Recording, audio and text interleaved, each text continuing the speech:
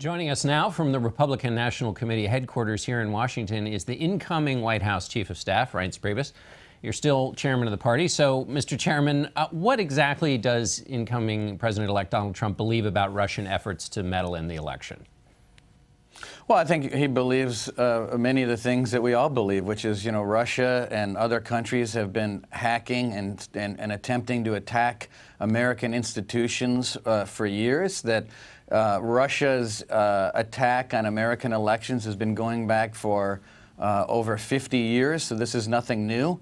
And the fact that this particular hack was perpetrated by Russian entities is something that no one is disputing. But I think one of the issues here, John, and one of the issues that isn't really being covered is that we have one of the two biggest political parties in the world, the DNC, that sat there like a sitting duck, allowed these entities into their computer systems. By their own admission, they said that they lacked the training and that they didn't respond to the FBI when they called. I understand, but he'll be president of the United States, not the head of the DNC. So on this question of, you say no one was disputing this, but let me just, over the last couple of months, Donald Trump has resolutely disputed the findings of the intelligence agencies, and he's gone beyond that. He's not just been skeptical. He has compared the findings on this question of Russian hacking to the biggest blunder the intelligence agencies have made on Iraq. He said it was politically motivated. He said it was a part of a witch hunt. He has been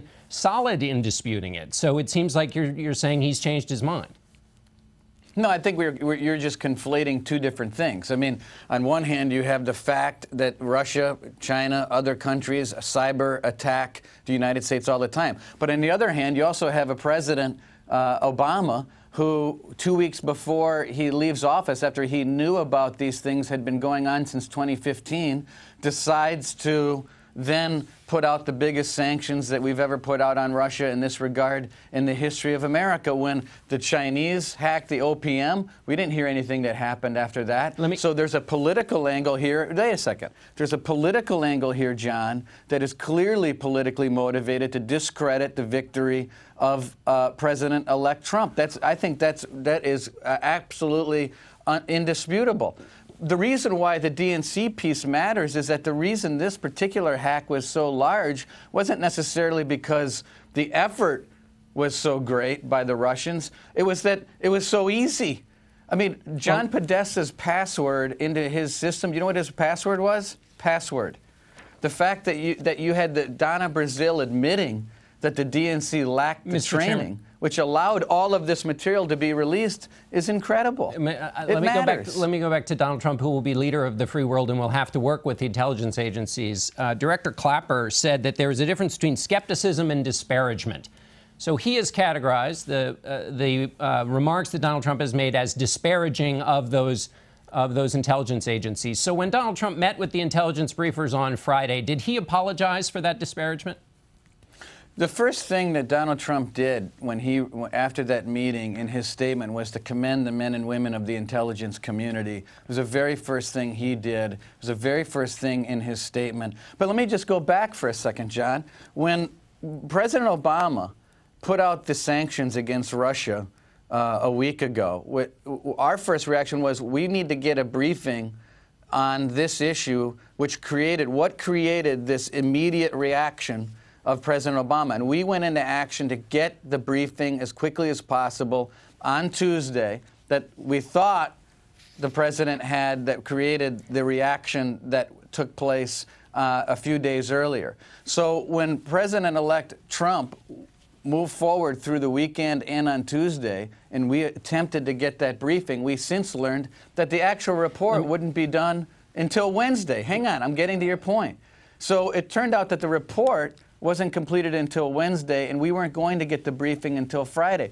That tweet that you're referring to, and Mr. Clapper responded to, the intelligence briefing in quotes, was a frustrating situation in that we couldn't even get a briefing on what caused the reaction of Obama because the report wasn't done until Wednesday. It's not disparagement. It's a matter of, hey, can I get the information here? Mr. Chairman, it's disparagement when you compare the findings of the intelligence agencies to their worst blunder in modern history. When you compare it to the findings on Iraq, hang on, John. There was no. You're wrong. There was Mr. Chairman, did you not compare them to the Iraq War?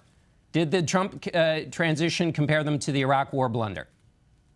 I didn't compare them to the transition Iraq War blunder, but we're not talking about that, John. We're talking about Mr. Chairman, what created. But you did do that. The transition did do that. No, you can say that all day long. What we're talking about, that's because it's the truth, Mr. is the Chairman. fact that President Obama put out sanctions on the Thursday or the Wednesday, whatever that date was. Let me ask you about another issue. We attempted to get the briefing that on that particular issue on that Tuesday, and we found out that the report wasn't even completed until Wednesday. So the intelligence briefing, in quotes, was in response to that situation. Let me move on to Obamacare, which is coming up. Donald Trump would like to see repeal and replace happen at the same time. Is that right?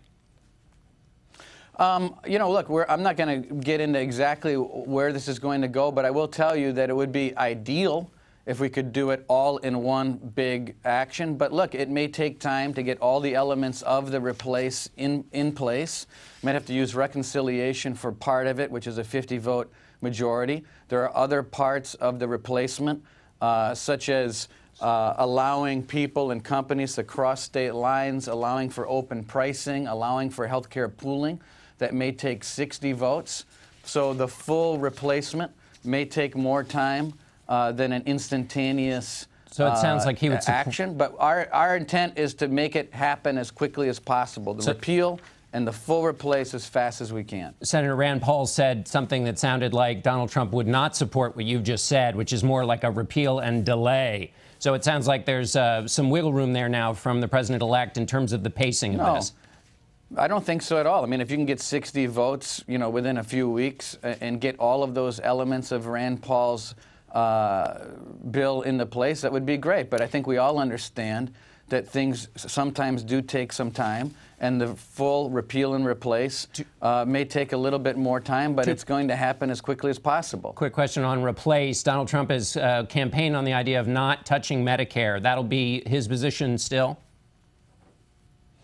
Yeah, I mean, I don't think President-elect Trump wants to meddle with Medicare or Social Security.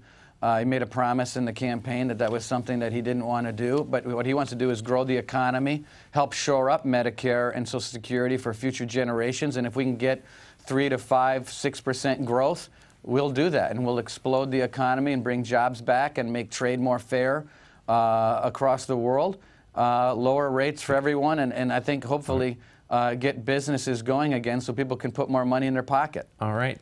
Chairman Reince Priebus, incoming White House Chief of Staff, thanks so much. And we'll be back in a minute with Democratic Senator Cory Booker. Stay with us.